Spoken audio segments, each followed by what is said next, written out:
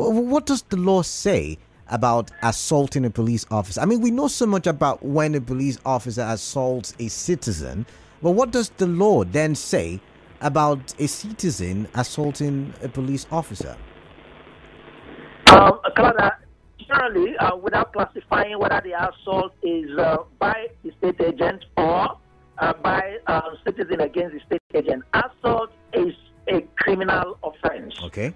Right?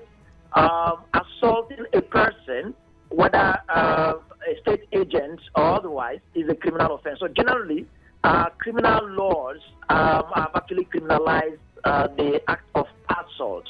And then, so it doesn't matter whether it was on the person of a state agent, that's the police, or any security agent at all, or any other citizen. So whether the assault was by the state agent against the citizen or the citizen against the agent. But by the way, we have said in the human rights movement that everybody has a right, including the policeman, including the military man, the armed members of the armed forces.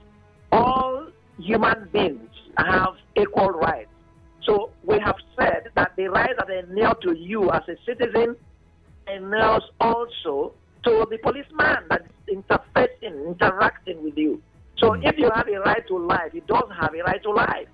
If you have a right to freedom of movement guaranteed, he does have. So if you have a right not to be tortured, then he does have a right not to be tortured. So if you have a right to be treated with dignity, right, then the policeman has a right to be treated with dignity.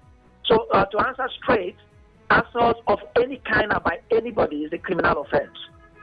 I do agree with you, but I've heard in certain legal circles, even the police officers, say things like if you touch a policeman, it's they have this lingua. If you touch a policeman, you've committed some kind of offense. There's a way you resist arrest, as maybe you push them in a particular way. They also say that you have committed a particular offense, and I think I also saw something like that in the Police Act, and that's why I'm asking. Yes.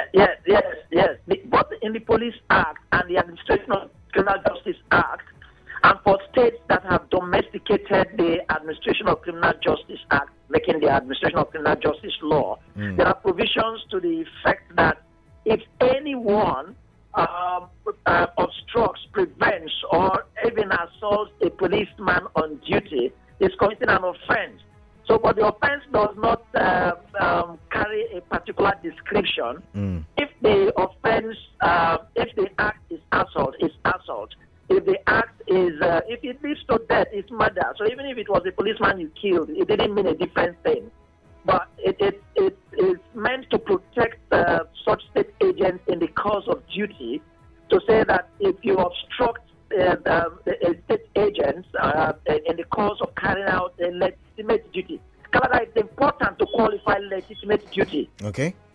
And maybe I should quicken on this, because it doesn't mean if it is a policeman and is clouded or is in his uniform and then with the coat of arms.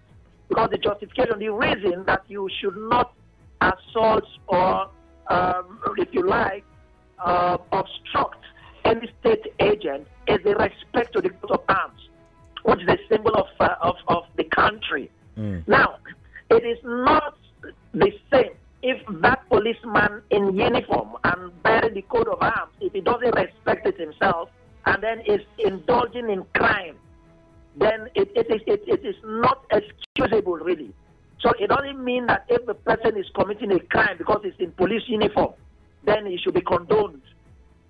Then he should be allowed to commit that crime.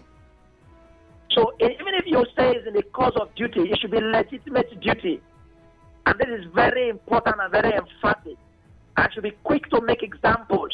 You would not, because you see policemen in police uniform, and if they are robbing, then you think you cannot prevent them from robbing. Then they will not be robbing, of course, you not say because they are in uniform and they are bearing the arms that are assigned to them, then they are in course of duty. So what amounts to being in the course of duty, it should be legitimate duty as prescribed by statute.